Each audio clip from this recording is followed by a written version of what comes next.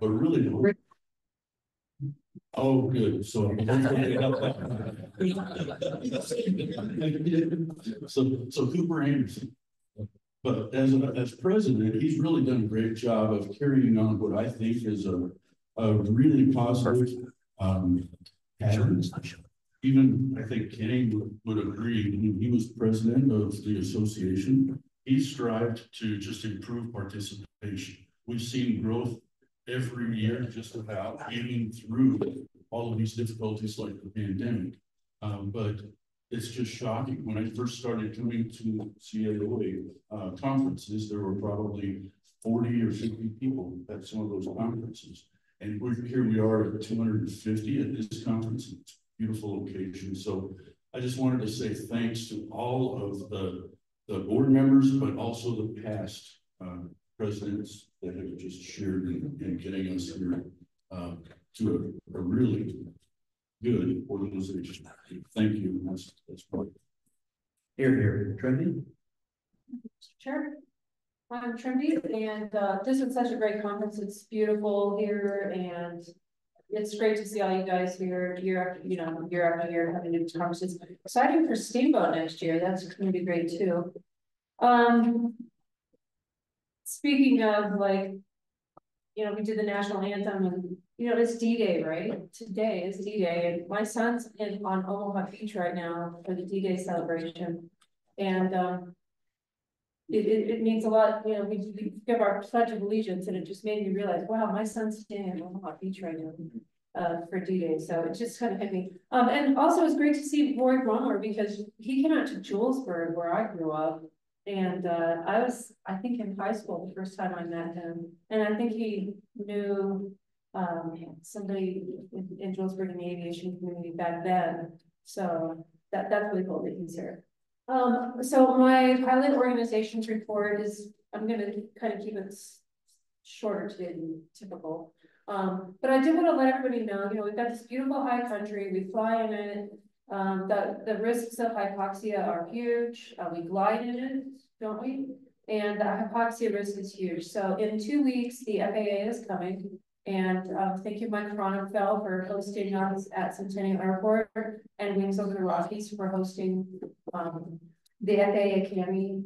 Aeromedical and survival instructors are coming, and they're going to allow us to all get hypoxic. So if you would like to get hypoxic, there's still a lot of openings on Thursday. So a week from yesterday is when it will be starting, and Saturday's packed out, but between Wednesday and Saturday, I have openings on Thursday and Friday. So if you're interested in getting hypoxic, or you just want some information, talk to me a little bit later, and I can give you the link directly to it. The FAA hypoxia chamber is called the Portable Reduced Oxygen Training and Closure. It takes about a half an hour. You come and meet the guys. They talk to you about hypoxia. You meet the 4 other people that you're going to be in your flight with. You get hypoxic, and then you're reviewed. They just make sure you're okay before they send you off. But you can also fly in. You can fly in, get hypoxic, and fly back out. So we have a few. I'm going to let Mikey, I'll let you know so you can tell Tower how many are to expect to fly in. But great opportunity, only half an hour time. And so talk to me about that later. It'll be the 3rd time that they've come here, and they're really funny guys. They're super hilarious. So it's worth it just to hear their senses of humor while they're giving their survival and their survival instruction. And that's my report for today. Thank you. Thank you, Trinity. Mark.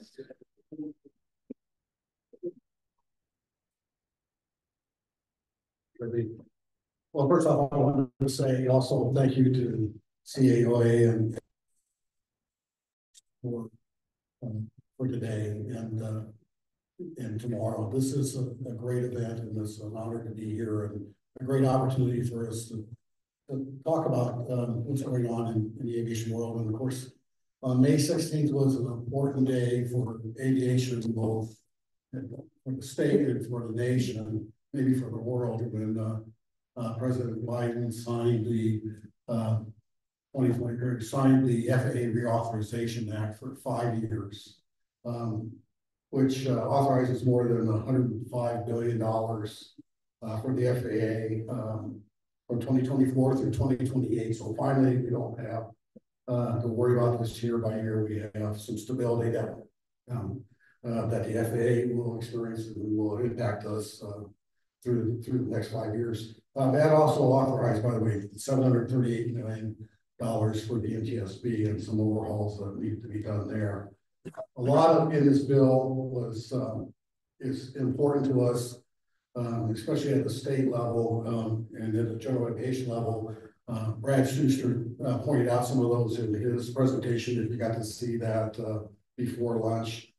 But including that $4 billion for FAA AIP spends, of which about $1 billion of that is going to go to GA funding for GA airports.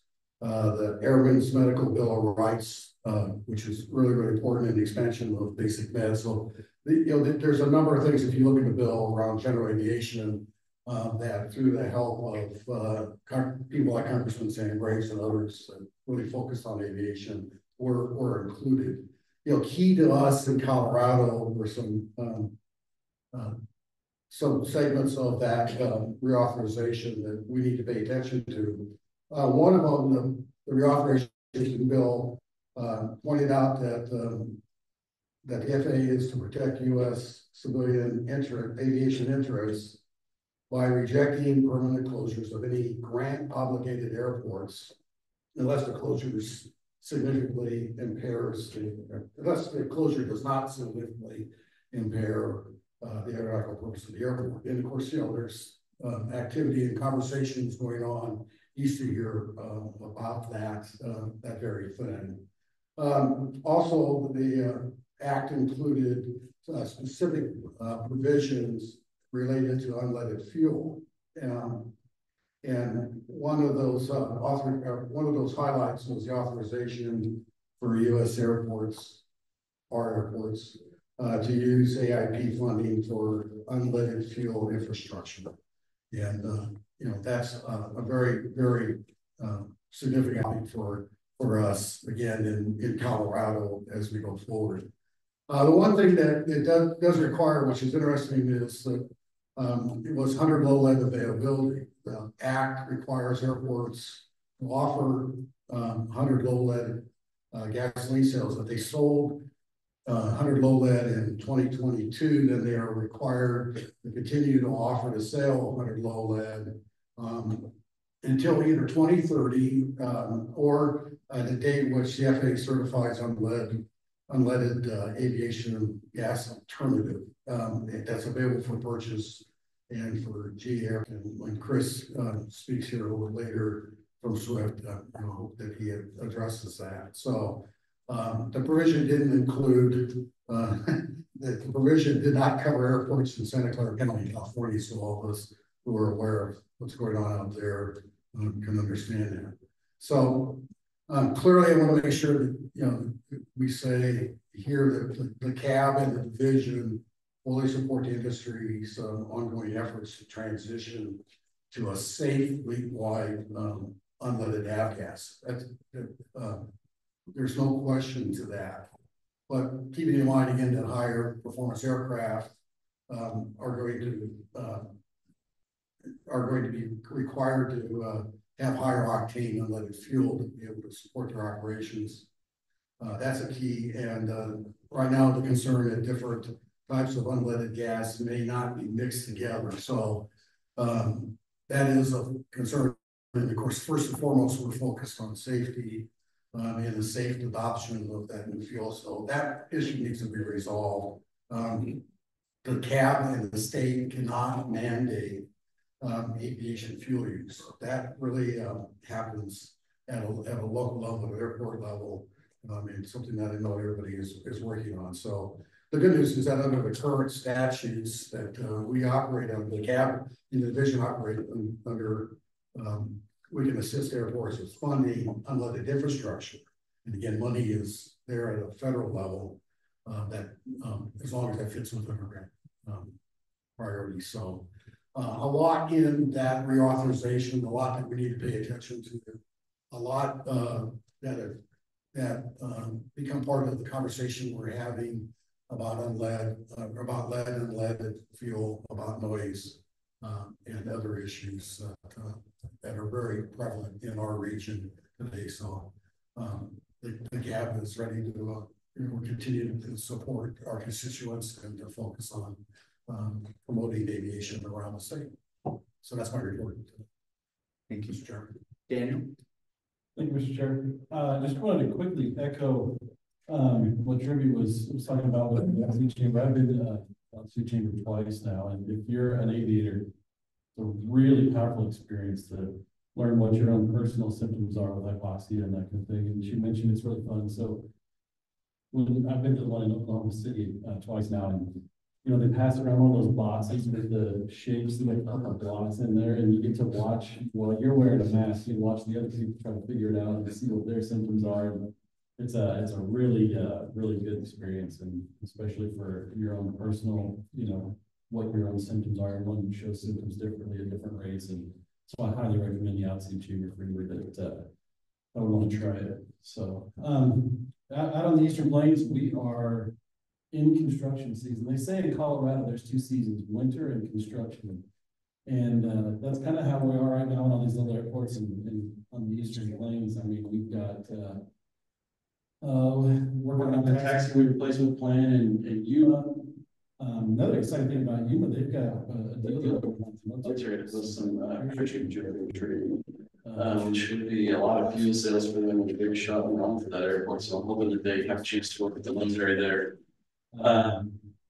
Charlie and Stern got a ramp project going on.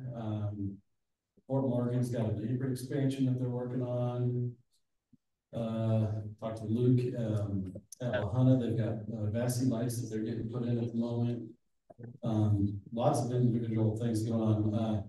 Talked to Greg out in Pueblo. They have a runway rehab and taxiway project to get to come on. And I'm sure everybody's known by now. Unfortunately, we didn't get the air races, but we were all cheering for you. And so a shame, but we move on. So Meadow Lake's got a pavement maintenance project coming up. Jeff at CFO wanted to make sure everybody knew there's a fly-in for the 40th anniversary for the CFO. It's always going to be front range in my brain, so I have to like convert that when I'm going to say it. It's 40th anniversary on June 29th. And then on September 5th, they're having a big dinner for the actual 40th anniversary. That's going to be hosted at the Museum of Nature and Science. Family fun day on the 7th. And then just as far as projects go, they've got some fog seal, some repaint projects going on. And out in Burlington, we've got a big busy year coming up. We've got the taxiway reconstruction project. We're getting a backup generator, some real lights, and on top of that, our education outreach program is going pretty busy. We've got 70 some kids coming here in the next 30 days. So we're hoping heading to break the 500 kid in the simulator mark this year. The simulator just this month is 1 year that we've had that simulator. So we're really excited about that. We're working with the Falcon Air Lab, hopefully get some kids out, get some airplane rides, and do some more simulator and some exciting things with that. So we're just going pretty busy out there. And that's all I have, Mr. Chair. Thank you, Daniel. In Utah, the Bears Ears National Monument Resource Management Plan came out recently. And in that plan, something like 13 backcountry strips would no longer be open and only 2 would be left available. The monument designation was so huge that it almost reaches to Moab. So a lot of the strips there would be lost. I say that because there's murmurs of a Dolores National Monument. And the maps that are floating around out there are about 1/2 of Western Colorado. So there are a lot of our resources that could be at risk. So encourage everyone to keep an eye out for that. And I'll close my remarks with that. So let's go on to director's report. Dave. Thanks, Mr. Chair. I don't really have a director's report because we have such a comprehensive agenda, but I would say for the airports in the room, if you'd come back at 4, I think that's the right time. For the aeronautics update, I'm going to unpack House 1235 and talk in detail about what y'all can expect from that. And then our partners at Kimley Horn will follow on with me to give an update on our economic impact. That's it. Let's go on to item 7. Bryce.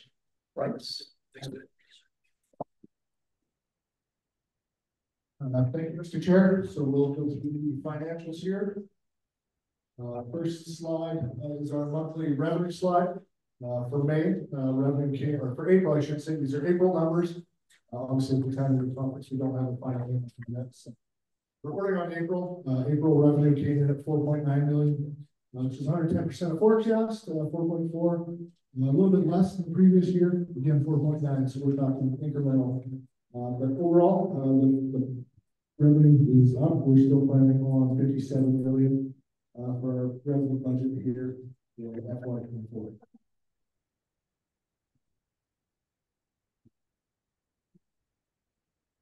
Next slide, should look at our cash balance. And we ended the month with a cash balance of 27.6 million. That was an 832,000 increase from March.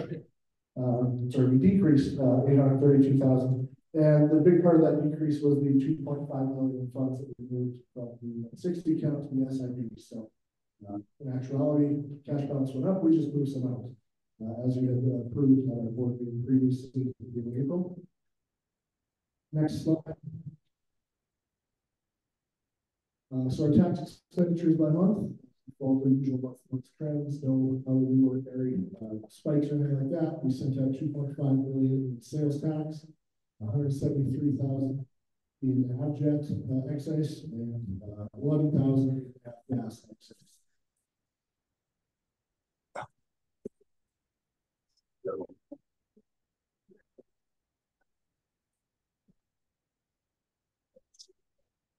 And looking at our contingency analysis from the previous slide there, we continue to show an extremely healthy cash balance, as you can see, with fuel prices in Denver at the time of the report of around 80 million a barrel, or $80 a barrel, I should say.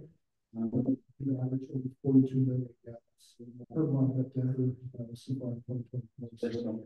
We continue to be exceptionally healthy there.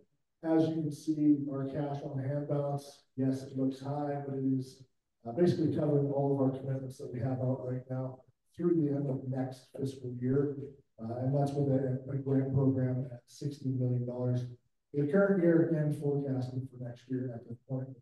We'll come back and forth an official number to you in August for the Trump and Cal meeting. But yeah, overall cash balance exceptionally. And the next one is administration expenses. State mandated cap of 5% on FY23 revenue gives us $3 million to play with there. The cap actually approved $825,000 for us for FY23, but year to date we've only expended $563,000 on administration expenses. We do forecast to close a little north of $600,000, and that puts us at or right below 1%. The division spent on salary expenses. So we are nowhere near the state mandated cap and continue to operate very lean and efficiently. And then Denver fuel flows month over month. I mean, it continues to amaze me every month that we get up here and say that we hit another record high in April. So that's awesome. I was hoping to have the updated numbers from May this morning, but I don't. But April was 43.6 million gallons, highest one on record. That's over March's numbers. And as you can see there, I always point to it and I continue to use. So you look at the trend lines, they're relatively static. It's just getting set at higher and higher numbers. But month over month, the trends continue to peak. That also means that we're heading into June and July when we see kind of the cap of those. So, fuel flow continues to be exceptionally strong at Denver, and because of that, our revenues kind of follow a similar pattern as everybody does. And then the final slide is our cash balance allocation. So current cash balance is 27.6 million. We have about 80,000 left this month in admin, or this year in admin building expenses. A little over 1 million forecast for the state-level initiatives at this point. And then 5.4 million in CDEC spend.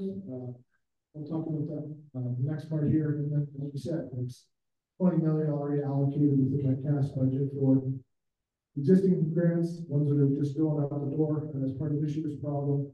But we are in the range now where our reserve slice there, that one, it is in the positive. So we have basically $1 million on hand more than what we have to pay out on rates we have at 5.5.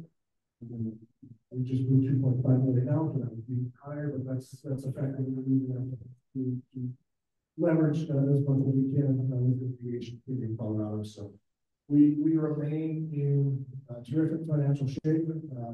We're in a great spot. Denver keeps getting bigger.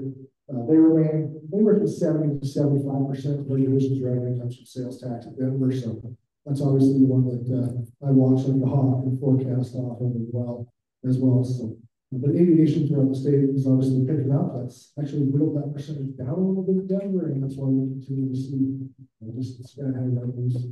This will be our second largest year ever for revenue after next fiscal year. That's the end of the dashboard there, but I am happy to answer any questions. Okay, very good. 7.2, please. Okay, 7.2. This is where you turn this way. And remind the airports it is the end of the state's fiscal year at the end of June. This is the one time of year I come up and say, get your accruals in. Everybody groans, I get that. But we sent out emails last week about what we did at our office. That is any work that's been done in the end of June. To have just that estimate your position. These three as well. Just giving us an idea how much work has been done so that if you've got some payment for it in July, we can pay it. If you don't send me any rule, if you ask for payment in July, it's going to sit in my inbox for a while. That's our plea to you is to work with them, get those in, and make the balances going down. Make sure we can pay you enough time to back. Great.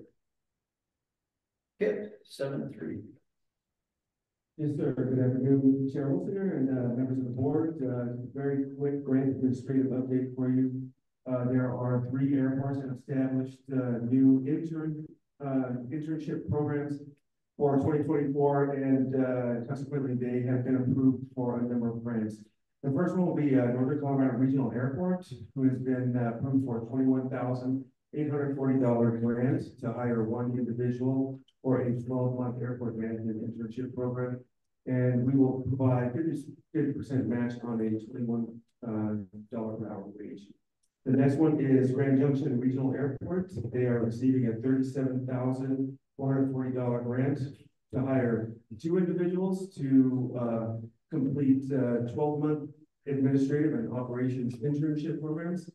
And we are supporting an $18 per hour wage for each of those employees.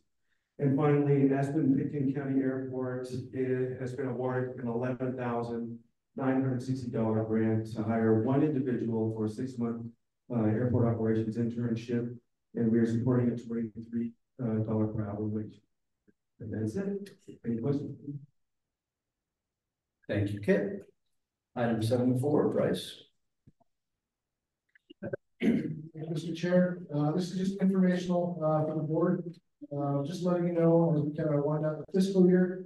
Year to date, we have spent a little over $473,000 of the $867,000 that you guys approved for the administration supplemental fund. That is an account that doesn't roll over. We don't push that amount for next year. You have already approved $1 million for that fund in FY25. I just wanted to give you an update that we have ballpark about half of that was spent this year. The rest will go away here, and we'll start to clean next year with the $1 million, so we can accurately show how much is going down. So it is a little different than some of our other cost centers, but we just wanted to highlight that for you. And for those that don't know, that you just heard Kip give the informational update on the interns. This one and his planning team made quick adjustments to grants that have already been approved. So that kind of cost overruns, you know, that never happened, but, you know, where some more expensive, we're able to move pretty quickly, and frequently on that, so I just want to thank the board for that program, and, that's everything. Thank you, Bryce. Item 8, Dave. Thank you, Mr. Chair. Appreciate it. We have before the board today a motion, recommendation to approve CAB Resolution 2024-04, approving an aviation SIB loan application dated December 19, 2023, submitted by the Durango La Plata County Airport.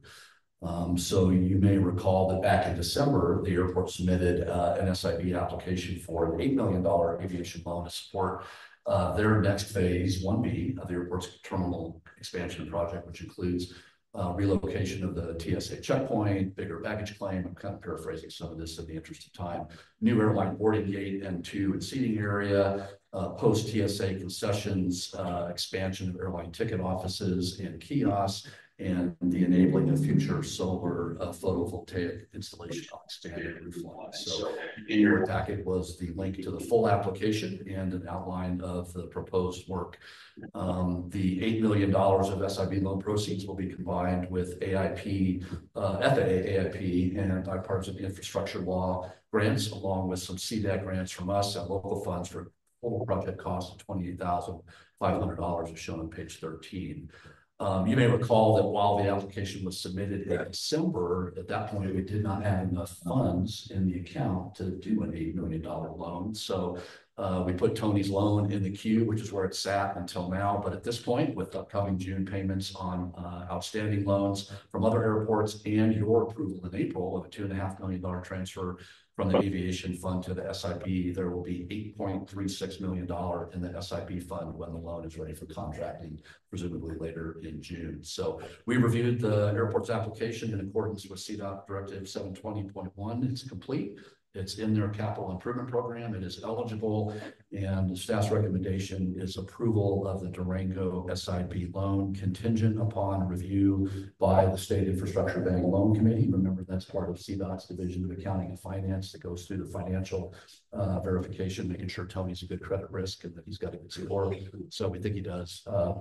Anyway, that will be the next step. And you'll recall that committee consists of myself, the CDOT CFO, our SIB loan manager, and then Mr. Mantine is the designee from the Aeronautical Board. So that's the recommendation, Mr. Chair, for approval of the $8 million SIB loan for the Durango La Plata County Airport and approval of the current resolution 2024-04. And I do see Tony Vicari back there in the middle if you have any questions. Very good. Are there questions of Tony?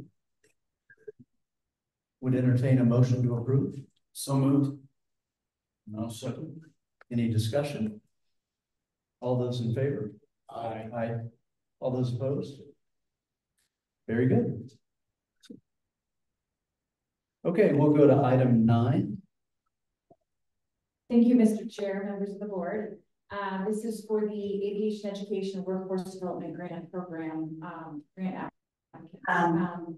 We are seeking approval to award 14 grant applicants, totaling $385,130.04. The application period closed on May 1st, with a total of 14 application submittals. Following review, staff worked with 4 of those to eliminate ineligible items and focus projects on key initiatives to remain within the $400,000 budget. So thankfully, we were able to do that for all 14 applicants. As you can see in the chart, 11 of the applicants were from middle and high school, 2 are post-secondary, and 1 is an Air Force. So after review, staff recommends CAB approval of all 14 applicants for a total of $385,130.04 in aviation education and workforce development grants as detailed, along with the accompanying resolution 2024-05. Very good. Any questions for Hetty? Would entertain a motion. So moved. Mr. Chairman, I will abstain from the vote as I'm involved with Colorado Skies Academy. Okay, very good, thank you, Mark.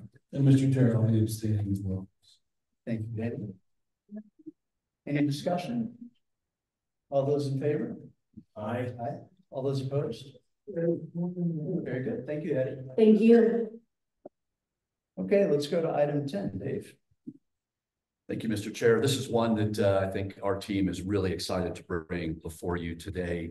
You will recall that back in May of 2023, Centennial Airport became the first airport in Colorado to offer unleaded aviation fuel through Jet Centers of Colorado, and one of the fixed base operators at Centennial. And this offering was really cool. It's one of the essential first steps in transitioning away from unleaded fuel for piston aircraft operating in Colorado. And at this moment, Centennial and Jet Centers are making available UL-94, which is an unleaded aviation fuel developed by Swift Fuels. And later in the board meeting, we'll hear from Chris DaCosta, the CEO of Swift Fuels, who is here to give us an update on their progress on a 100 octane unleaded fuel. And as you all know, and as Mike has demonstrated at the airport, currently UL-94 has a higher manufacturing and distribution cost, and it's being offered at a price higher than the existing 100 low lead cost. So to help address that cost barrier to transition, kudos to Mike Fronefeld, the Arapahoe County Airport Authority, and the team there. In 2023, they developed and implemented an agreement with Jet Centers to implement a subsidy program, and it allows the FBO to provide the UL-94 fuel to users at the same price as the current 100 low lead fuel. And then the FBO would be reimbursed by the airport for the difference. So the end cost to the user was the same. It was pretty innovative. Mike, I think that was the first such program in the United States, if I'm not mistaken. So kudos to you for taking the lead on that. That program has been really successful. Mike says that over 80% of the training aircraft operated at Centennial have been certified to use UL-94 safely. And through 2024, the airport budgeted $380,000 of their own funds to support that program. So for us to help lessen the impact of this program on the airport and to support, as Mark said, our stated support for transition to unleaded fuels, we are proposing to, or we have a new statewide initiative that will reimburse airports for that price difference, so it doesn't come out of the airport coffers. And it would be a 90-10 grant with a max of $2 per gallon difference, with a cap of $300,000 for this particular grant from the state. I'll talk a little bit more about it later, but House Bill 2435 was signed into law and became effective on May 17th. And one of the things that bill provided for is that we are now required for our next round of grants in 2025 is when that will start. But we're going to do this now, is that we have to allocate $1.5 million per year or 10%, whichever is less, of our annual CDAC program to programs that support a transition to unleaded avgas. So this is allowing us to get right after the provisions of House Bill 1235, less than a month after it's been signed. And we're pretty happy. We're very happy with Mike's collaboration with us to make this grant happen. And we were able to do that under the $16 million CDAC level that you all set previously for 2024. I would also note that Section 3 of the House bill clarifies that such transitional subsidy grants are indeed an eligible use of division grant funds, and Barbara and her team at the AG's office have verified that for us kindly. Thank you very much.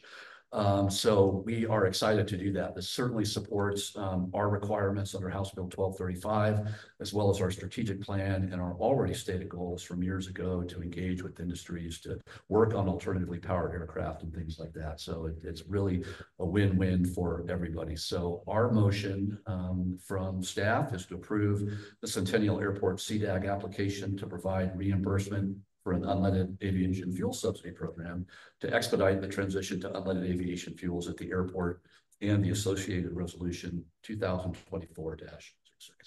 And I know Mike is here if anybody has any questions about that. I know some of the Jet Center folks were here previously. I don't know if they're in the room now, but Mike, I'm sure we'd be happy to answer any questions.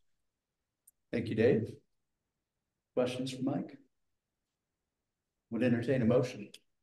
So moved. Second. We have a motion and a second. Any discussion? All those in favor? Aye. All those opposed? Okay, very good. Let's move to item number 11. Dave. Well, just a quick recap. I think you all were here half an hour ago. Hopefully you're not all have dementia like I do and forget everything 30 minutes later. But our awards program this year again, congratulations to Ken Lawson, our Aviation Professional of the Year. The Harriet Alexander Airport in Salida is our Airport of the Year. Mr. Mampa is a recipient of my Director's Award this year. And again, it was just fantastic to see former Governor Romer and Senator Lou Entz here to receive only the second time in the division's history that we've awarded the CAP Lifetime Achievement Award to those two gentlemen. So you'll recall back in 2019, the previous recipient and the first recipient was Walt Barbo, Colorado aviation legend, still flying. We just ran into him last week outside. He was working on his airplane. So anyway, kudos to all of those folks for their awards this year. Thank you, Dave. Let's go to item 12.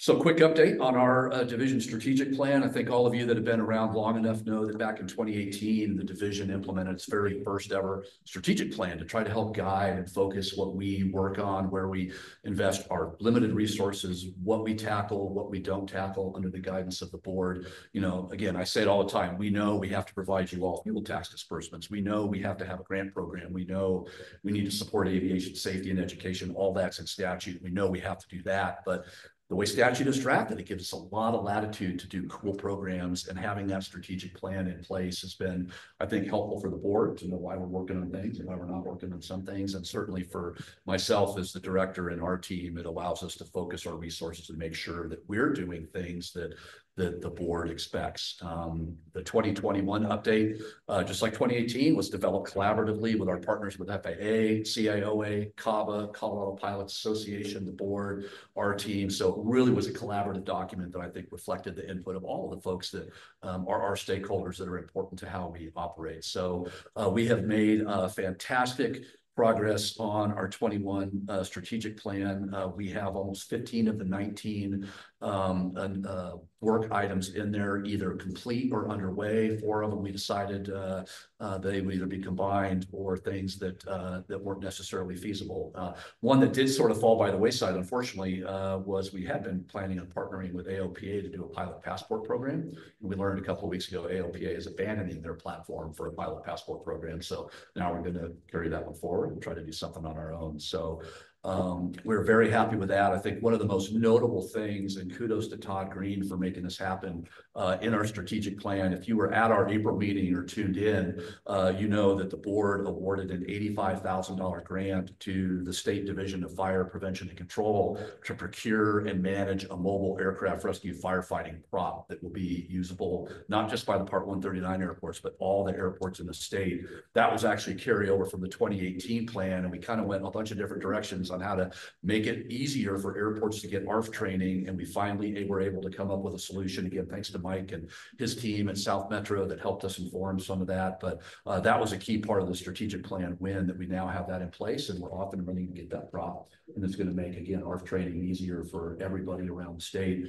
Not just airports, we have intentions to work with them to get that to small town fire districts and some of those folks that maybe don't know about aircraft rescue firefighting because they're not required to. So that was probably the biggest win in the 2021 plan. But with that, we are kicking off. We're on a 3-year cycle with those. So again, Jeff Coleman, everybody knows, I think, Jeff with Aviation Management Consulting Group. We've again retained him and his firm to facilitate the next update to our strategic plan. We're kicking that off as we speak right now. And so we'll look forward to engaging CAOA again on that, because you all are our primary constituents of ours. So look forward to that. If you're interested, our full strategic plan and all of our action plans, if you want to dig into what we're doing, we're on the website. If you have any questions about that, let us know. And as always, you hear from me all the time. If you have questions or you think we're doing something that we're not supposed to be doing or vice versa, let us know. We'll make that happen. So that's a quick update on the strategic. Thank you, Dave. Any questions? Let's move on to 12.2. Hetty. Thank you again, Mr. Chair. This is just a quick outreach update. Kind of a fun fact, the Colorado Division of Aeronautics is partnering with Colorado Pilots Association for AirVenture in Oshkosh. That's July 22nd through the 27th. And we will present a Colorado aviation booth there. So that'll be really exciting. We are in Hangar C, so if anyone's been there, please come by and say hello.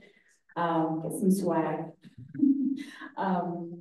Some fun events that most recently that we attended were the FTG CFO 40th anniversary celebration. That was a huge turnout. It was a fantastic event, as was the Centennial Airport's runway 5K, which was so much fun. And we were highly sought after for all of our charts. So that was a fantastic event, really community oriented. The list of events that are happening for the rest of the summer are way too long to list, so I'm not going to do that. But if you check out our aviation event calendar on our website, colorado-aeronautics.org, you can find out what's happening all around the state of Colorado. Thank you. Thank you, Hetty. Any questions? Let's move on to 12.3. Scott. Thank you, Mr. Chair. Yeah, I'll leave this very brief because as Dave mentioned, the Kimley Horn team is here and they're going to give an update during the division update session here in a little bit. But the detailed progress report for the month of May was included in the board packet. And I'd be happy to answer any questions you may have about that at this point. Questions for Scott? Okay, thank you, Scott. Thank you. Item 12.4, Dave.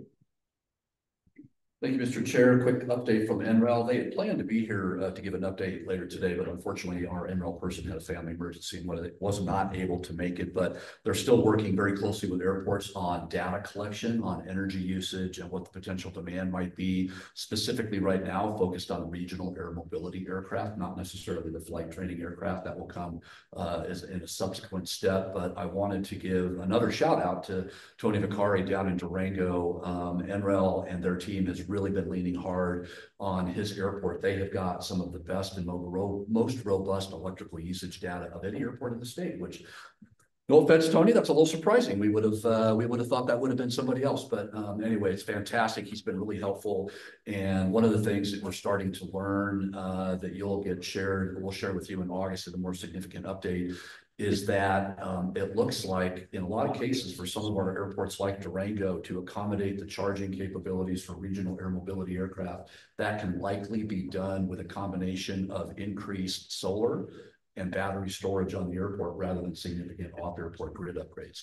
So that was kind of an interesting thing. And the other thing that those do, the batteries are kind of interesting. There's a pretty big battery and it lets you charge those either using solar or grid power at a time when it's a lot less expensive. And then you can use the power later on when the grid power is more costly. So very cool, a lot of data. It's kind of hard to understand some of the charts, but in August we'll have the NREL team in our meeting to give us a little more detail on where they are with that. So that's a quick update with the NREL study. With that, the data collection in some cases is taking a little bit longer than we had expected. It's no one's particular fault. It's just complicated information. So with that, we do expect that study to be released in the first quarter of 2025. Rather than December of 2024 as we initially expected. Thank you, Dave. Questions? All right, 12.5 digital tower. Bill. Bill's here. We'll get you a mic. Well, he's already got the microphone. So real quick, since I noticed on the thing, I'm no longer flying tail end Charlie. I feel pretty good about that. A quick update on the digital tower project. We've got Raytheon and Frequentis coming to FNL next Thursday to discuss their proposal. They made a proposal to the airport. The technical part of it is very good. There were a couple of things that we had to discuss on that particular thing, and then the financial end of it is not very rewarding. So we've made a proposal to them to come back with a different model for funding of that particular project, and they've shown some interest in doing that. So also on Tuesday we had a meeting with Senator Hickenlooper's staff to discuss the STARS radar that's still at FNL, to make sure that they keep that, that the FAA does not come matter. So anyway, that's my report. Any questions, comments? Don't do it, Kenny. Thank you, Bill. Let's go to 12.6. Chris Acasa, please. Thank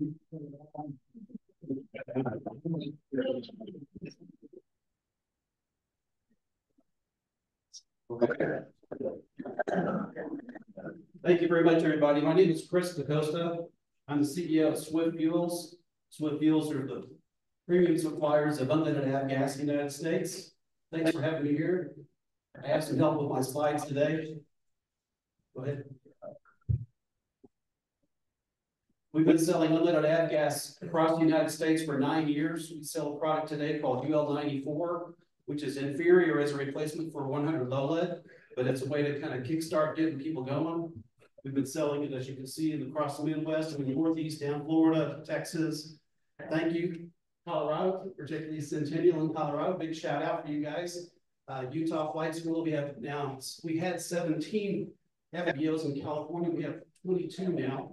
A lot of growth in California, but the same kind of political pressure that you're having in Colorado. There's a lot of state regulatory threats and so forth. So we're working on a variety of ways to accelerate the deployment, particularly for places that may not have temporary tankage from 94 product.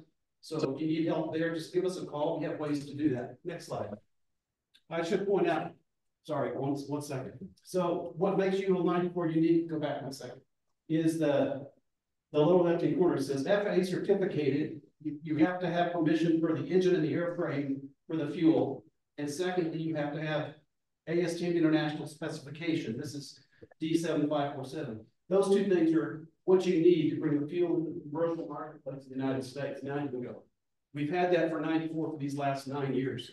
So we're working on the certificates with 100R product, and we're working on the ASTM work. That's all happening now. It's well down the road now, and that's coming out soon. So our plan is to turn off UL94 and transition into 100R, the 100 octane replacement fuel for low lead. That'll be happening in the months ahead. Everybody wants to know exactly when, and I want to know that too. But it takes coordination with the FAA and with ASTM, and we're working on that now.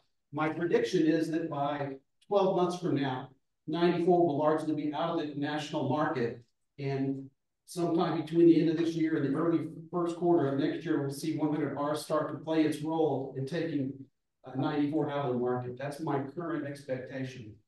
I do not control the FAA, and I do not control ASTM. So I try, but I don't succeed. Next. So our fuel 100R, it's a full 100 octane replacement for low lead. I didn't call these out on the last slide, but what our fuel does not have is an octane booster that contains MMT. MMT is a manganese product. MMT tends to particulate and precipitate out of the fuel when it's exposed to sunlight in certain instances, just a matter of minutes, a short few minutes. And we see that as a lack of stability. It also creates a lot of deposits, even more than lead, in the combustion chamber, which is a big negative. So we're concerned about that. We have our own reasons.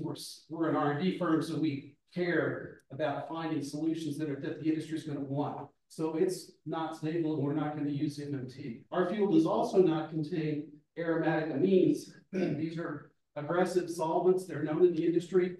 These are pictures from the FAA testing amines where it has disturbed sealants, caused leaks, created concentrations of a heavy product, which ultimately disturbs paint and fibers in the aircraft and things like that, can create damage of all sorts of elastomers and things like that. So we're concerned about that, and we're not allowing those products in our fuel.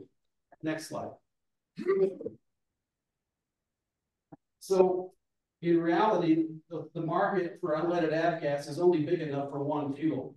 There will probably not be, I don't think there will be 2 or 3 or any more than that kind of fuel. So the market, the global market, wants one fuel. It's partly because of tankage. It's partly because of supply chain issues. I see fuel over here, and maybe there's some other distributors in the room. It's very challenging in such a low market as avgas to have enough capacity and not follow something. So it's a one market, it's a one fuel market. That's the message. Next. The comment earlier on the grant assurances, I'm just going to echo what this gentleman up here said a few minutes ago. Sorry, the reauthorization bill in general. The first one says grant assurances. So if you're receiving federal money through a grant insurance, much like what Reed Hillview sort of was doing, but maybe they weren't doing, I don't know. The rules say, the new rules say, signed by Biden, you can't remove low lead until 2030 unless you have a replacement fuel that has an FAA certificate and an industry consensus standard. And that's why I called out those two things on the first slide. An FAA certificate is one thing, but an industry consensus standard is another thing, and we use an ASTM. And those are required for the replacement fuel. In 2020, Alaska also petitioned for an extension to 2032. That doesn't affect you, but it affects me. He mentioned the AIP funds, the trust fund, is available as a subsidy for, as a grant for unleaded avgas infrastructure.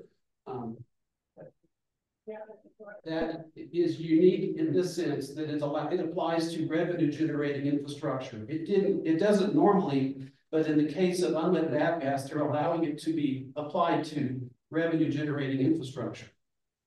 Finally, there's a thing called EAGLE. They have their role play in the transition. They've been empowered through the FAA administrator to continue their work, and that's going to continue.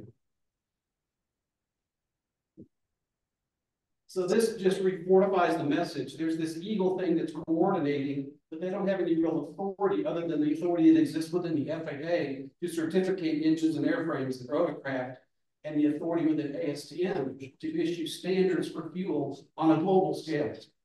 Next. Promise I'll go fast. Quick pictures, you can do them every 10 seconds. This is us testing our 100R fuel. We've got big test engines. These happened months ago. We got scientists working extensively hard on getting all the results out. FAA approved. FAA is with us at every step. Next. We have sophisticated automation, how we monitor this. We're running well above the minimum standards that are legislated by Congress. How to test an engine. Normally it's a 150-hour engine test, this one, but we're taking it way further than that. Our tests go 400 hours, not 150. Next. So after 400 hours, we tear them down, we look at them, we diagnose, and basically they're all within wear limits equal to low lead. So it's a very sophisticated, highly stressful process we go through, and we're seeing positive results. Next. Same thing, exhaust valves, perfectly fine, intake valve, exhaust valve, 400 hours, way above the normal minimum standard by the FAA. Next. Spark plugs look clean. They were untouched after 400 hours, which is remarkable. Normally you clean your spark plugs after every 50 hours to get the lead off. We didn't clean these for 400 hours, and they're almost, they're the way they should be, almost new. One of the things I should have pointed out that makes 100R different and special, and in light of what happened at UND, our fuel has an anti-valve seat recession additive. It's special, it's unique, and it's proprietary SWIFT, and it prevents valve seat recession. So those slides that you saw, it had no valve seat indications, the spark plugs clean. That's all evidence to the FAA that our anti-valve seat recession additive is working. This is our flight test team. They recently flew in-flight restarts, block landing, hot starts, all that sort of thing. Came out in flying colors. It's all been successful. ASTM is complicated. It's a big, long set of things. And when people say, I'm not going to worry about that, they're making a big mistake. It's very complex. I can't go into it here, but I'll show you on the next slide. There's 150 things you have to do to satisfy ASTM. Who is ASTM? That's the next slide here. This is my task force at ASTM. It's made up of red dots, which are international oil and gas companies, BP, Chevron, Phillips, ExxonMobil, Shell, and the list goes on. LyondellBasell, Marathon Oil, Neste Oil in Sweden, Valero, etc. All major integrated oil and gas companies send their avgas representative to this forum. Who else? The green dots. Lycoming Engines, Continental Engines, Cirrus Aircraft, Textron Aviation, and so on. Distributors, AdFuel, World Fuel, all of these groups send their avgas experts to ASTM, and they're the due diligence. They're the people you have to convince that your fuel is going to work to those 150 standards you saw on the earlier slide. So it's a rather involved thing. And when people say, don't worry about that, that's a giant mistake. It's a defect. And somebody who says that is wrong. And now the legislation signed by Congress says you have to have an FAA certificate and you have to have an industry consensus standard. And this is the consensus standard, the ASTM fuel standard. Next. So SWIFT, we've done all this work. We've turned it into the FAA certification office. We've turned it into ASTM. They're both, the buns are in the oven. Okay, they're working on it. I don't control the process they go through, but I can tell you that if it's an FAA, the lower two paragraphs here, these are all FAA required tests, which means FAA conforming, but we did above and beyond minimum industry standards. They've been FAA approved, but now they go to the certification desk into ASTM. So there's already an approval in hand, but I need to get these two things finished. And then the other things are also, they're not FAA, but they're required by ASTM to get done. They're done too. Thank you. So we'll finish the certificates, we'll finish the specification, and we'll be in business for the 100 octane fuel. So you see that we're saying we're going to be market ready with FAA and ASTM in the next 6 to 18 months. It's going to take time to push that into the market. It'll fully replace low lead on a global scale. It's commercially viable. The globe, countries around the globe will find the value of our chemistry because some chemistries don't work. And oh, by the way, we have an anti-bouncing recession additive to prevent any problems. Next. So from today, we've got 6 years and 6 months. We'll have the fuel in place within 18 months. So, you know, if I'm wrong, it's 19 months. If I'm wrong, it's 20. We're going to be well ahead of 6 years and 6 months. Next. If you want to take a picture of that, scan that. You can find a link to it. Has several things on our website. Let me know if that works. All right. I got a thumbs up. So you use your camera, you look at that, and it gives you a link to several of our websites. So that's an easy way to get that out there. Thank you very much for your time. We're leading the pathway to unleaded solution on a global scale. Thank you. Chris, thank you.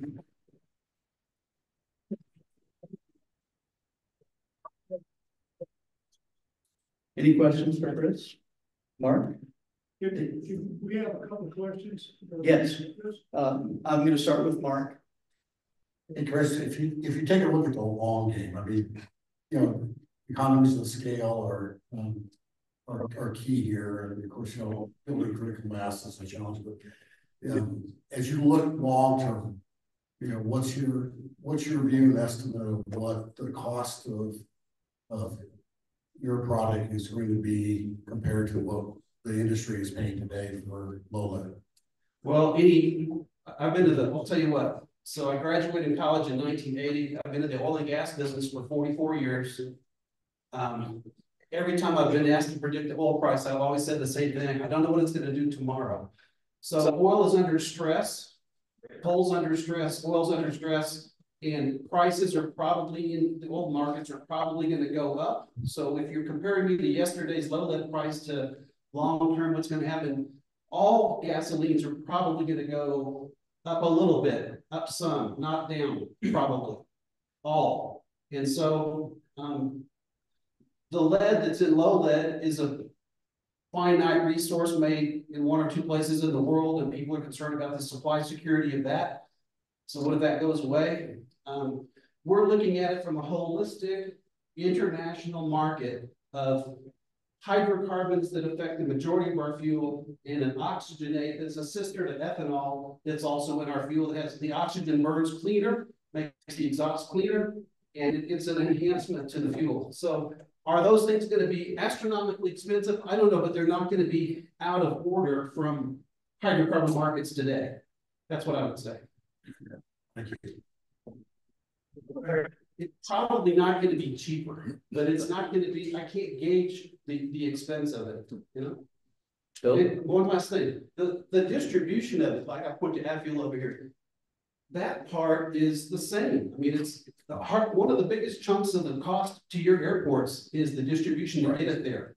So if I'm finding strategically sophisticated producers that'll help me, and they're East Coast, Gulf Coast, West Coast, and other parts of the world, if I'm efficient in how I bring it to you, then it's gonna keep the cost down. And that's what I'm working on today, myself. Yes, sir. Okay, so question that Mark asked, the one about the price point, right? Part of that's going to be driven by how your production facilities are located and how much production you can, you know. We all know you're not going to be any forecast of costs is going to have to start out once upon a time. Yeah. The bigger question, which you may have answered, is when you get your 100 R approved in 19 months, 20 months, whatever, are aircraft owners going to have to get an STC for that fuel? My fuel comes with an STC. Okay, my STC costs $100. I've been selling it for all these 9 years. If people buy the STC one time for $100, all my future regulatory things, including 94, 100R, and anything else, comes with it at no extra charge. So if you put up $100 today, or if you put up $100 for my STC, you're getting all my future requirements taken care of at no extra charge. When my $100 rolls out, we send you the stuff free because you've already paid for the STC. The STC question is understand that the cost, which is, I'm not going to say it's non-trivial, but are you going to have to show, if I fly from my airport to some other airport and get fuel, am I going to have to show an STC? Am I going to have to keep one in the airplane? I think that's an airport question more than it's a me question. No, I think all individual airports aren't going to be having to make that call. From Swift Fuel standpoint, if you have the STC and it's sold at point A and it's sold at point B, you've compensated us through the STC for that. So, the question is, does point A demand you show your STC, and does point B demand you show your STC? I'm not calling for that. Well, okay, but when 100 low lead goes to 100 low lead heaven, yeah, right, there's only 100 R or whatever. Yes. Then the STC becomes a moot point, right? I mean, because nobody can fly without.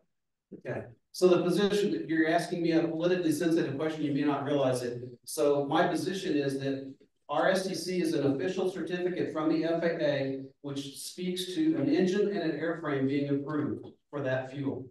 And that's what I have negotiated with the FAA, and I've earned the right from the FAA to disclose that. So if you have a tail number and the engine and airframe correspond to what's approved by the FAA, you're good. No matter where that fuel is sold, you're good.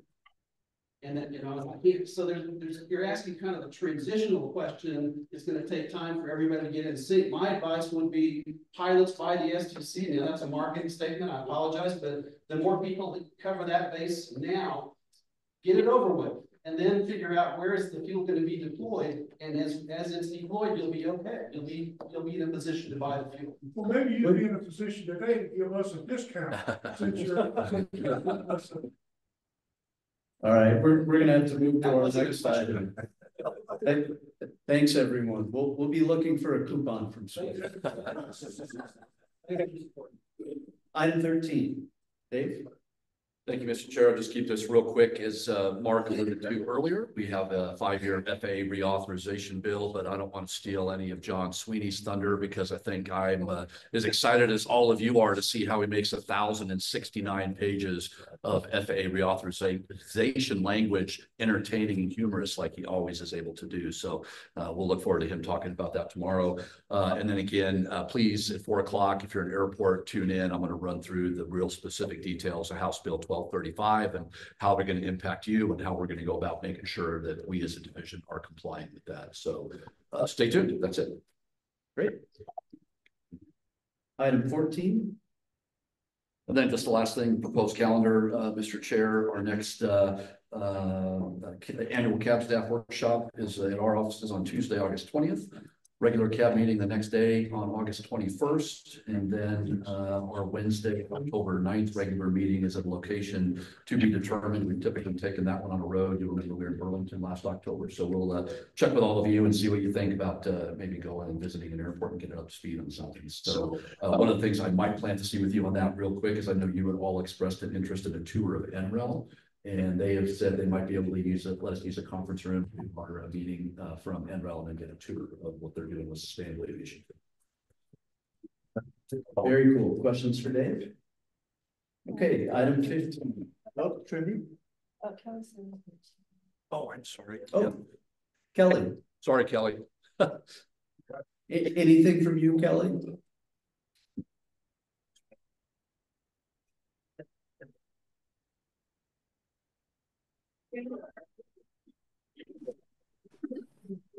Sorry about that. Just a real quick ledge update. Oh, thanks. Couldn't stay down there. In terms of ledge updates, Dave's going to handle 1235, which was, of course, the biggest bill we had this year. Kelly's one with Colorado Aviation Business Association, by the way. I probably should have started with that. I'm sure Dave will do a fine job with 1235. The two other bills I just want to mention, 1036, that was a tax exemption bill.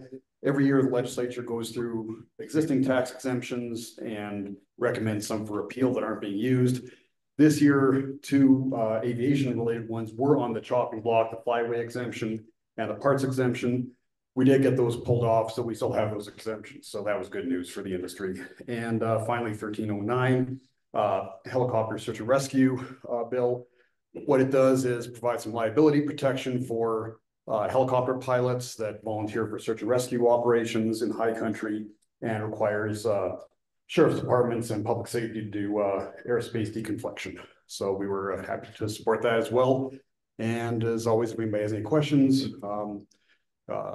I'm always happy to talk to anybody, and Cobb is always happy to work with the Aeronautics division. And on 1235, just want to say that where the bill ended up is not at all where it started, and it was a tremendous effort from all of our partners in aviation, statewide, national, and in particular this gentleman here who did a hell of a job in helping us get that down to something that's where it is today. So thank you for that. You're here. Thank you, Kelly. Item 15, public comment. Go ahead. Go ahead. Let's try. Kevin, can you hear us?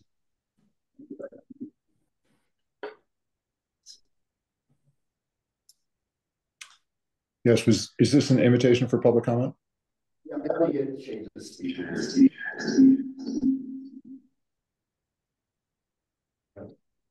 All right, go ahead. Is this my opportunity for public comment? I'm sorry, I can't hear. Yes, it is. Perfect. I'm catching a little bit of an echo, so maybe if there's you all may need to mute your microphones. I don't know. I'll leave it to you. That's resolved. We can hear you. Okay, perfect. Thank you. Thank you for the opportunity to make public comment this afternoon. My name is Kevin Ryan. I live in the town of Superior. I'm a former trustee with our town and have expressed interest as a candidate for the Aeronautical Board for the 2 additional seats that are available as a result of House Bill 1235. I'm sorry I was not able to attend in person today as I wanted to. Ironically, I had some travel delays coming out of Denver Airport and would not have made it up the Vail in time. I'm attending today for 2 reasons. Number one, to introduce myself and to learn a little bit about these meetings and your agendas. And second, to inquire about the impact of House Bill 1235 signed by the governor just a couple of weeks ago on May 17th. As you know, the bill contains a provision requiring attestation of compliance to easement agreements in each grant application. I won't read the language, but I'm sure you're familiar with it. Again, just certifying in writing that the grant application is compliant to all easements with impacted communities. As a resident of Superior, my home has a navigation agreement in place, which I'm happy to share if you'd like a copy, and there is no ambiguity that the airport is not in compliance. You may have heard that in Superior, some of these easements have been vacated by the courts.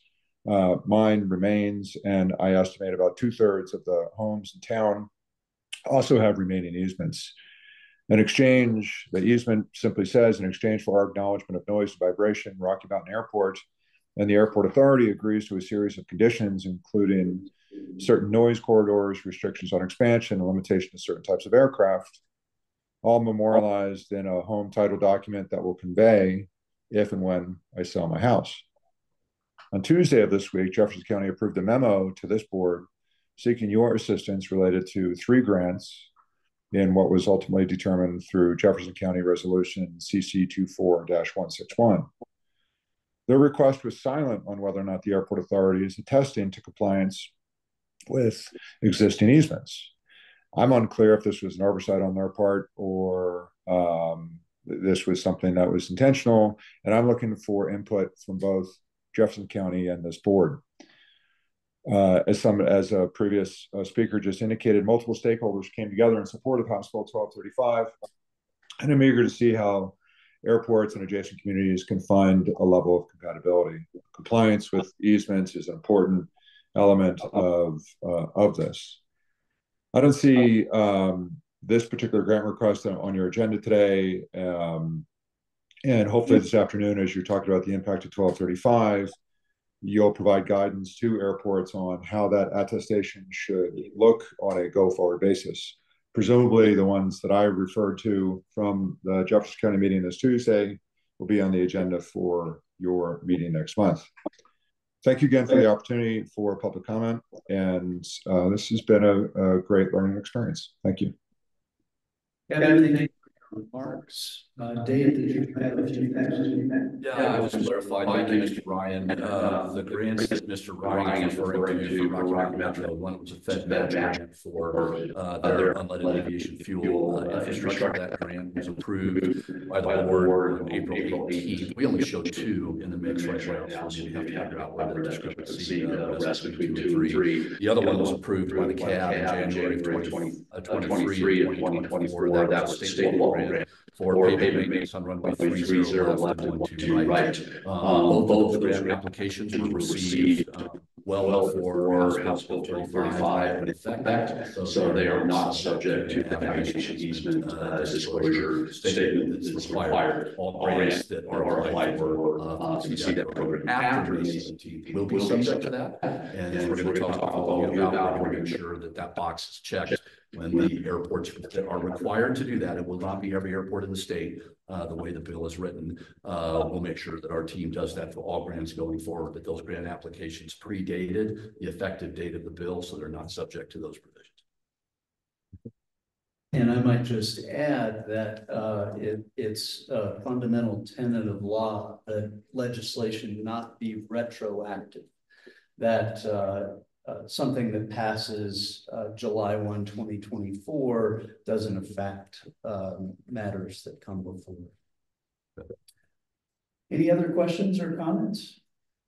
Yeah, I'd like to just recognize we lost a friend in aviation who passed away, Bob Loney, in May, and he was a former longtime management at BJC, or Jefferson Airport, and as well as the Division of Aeronautics, and then he came back, and I had the opportunity to work with him for about 3 years, and he was just a remarkable man and loved aviation, and I just wanted to take that moment and recognize what a wonderful man we lost.